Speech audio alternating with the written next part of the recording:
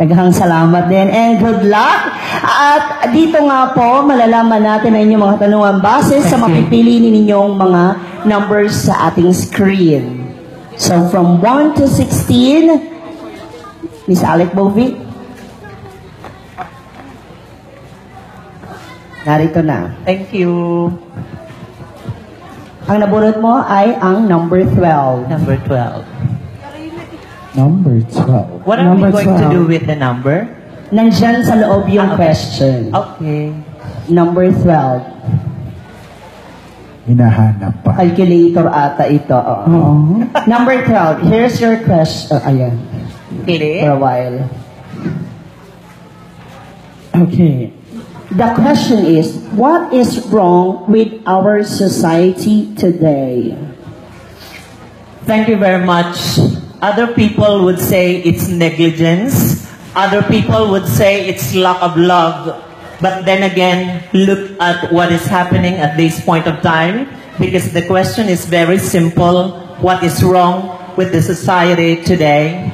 Number one, and the simplest answer I could say is, what's wrong with the society with today is the basic value that our parents, our teacher, and even God had taught us, and that is R-E-S-P-E-C-T. Respect. We lack of that. In the social media, ano nangyayari ngayon? Ang dami ng tinatawag na social bullying. It's because we lack of respect when instead we have our own individual differences. It's up for us to definitely give things. She, the other judges, and the other judges, from the middle of the judges, with all the host and the organizer, every one of us has what we call characteristics that rises up from everything and makes us different. Second, lack of respect to the environment. Before, we can smell the beautiful air. But at this point of time, what we are doing, ang daming nangingialam. Dinudurog natin ang bagong kinabukasan na dapat isa sa atin lahat rumirespeto. Why? This is the only living gift that God had given to us. Environment is very important. Second or third, I should say, what is happening in the government?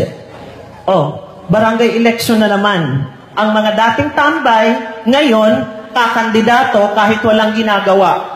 Ang mga dating pasaway, ngayon, nagmamagaling.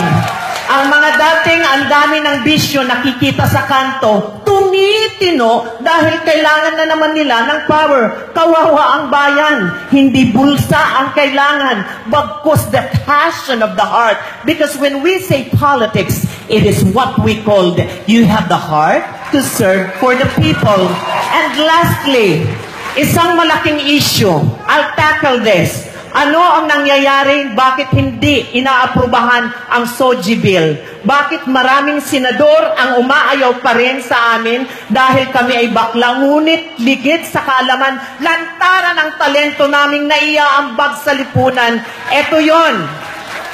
Hindi kami kailanman magtatagumpay, pasensyahan na, kung mismo sa loob ng komunidad ng LGBTIQ, aminin nyo mat sa hindi, nagkakaingitan, walang respetuhan, nagsisiraan. Kaya't paano namin maisusulong ang SOGI bill kung hindi mismo kami? Dahil ang pagtunay na nangyayari, what is wrong in the society, is the common and the very basic thing that even you, my mother, and your father have taught us. The golden rule. Respect begets respect.